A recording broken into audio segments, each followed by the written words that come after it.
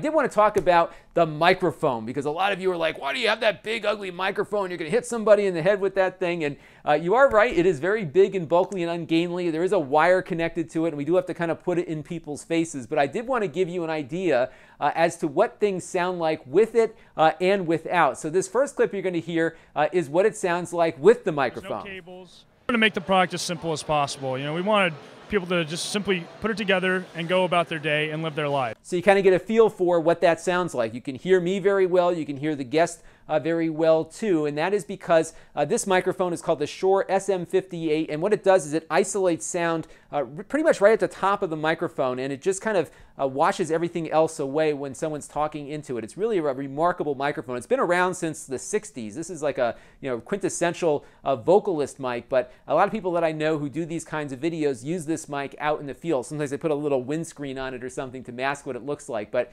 it's really pretty cool. Now listen to what my other camera picked up.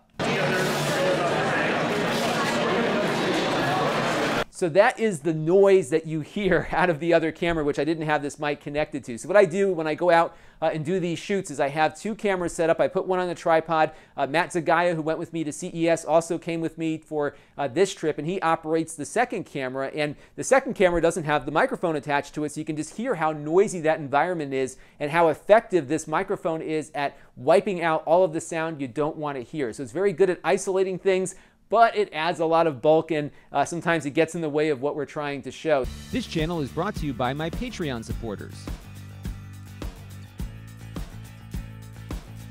If you want to help the channel, you can by contributing as little as $1 a month.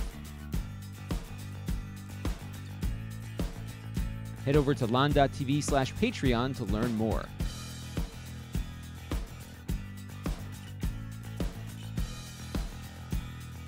And don't forget to subscribe. Visit lon.tv/S.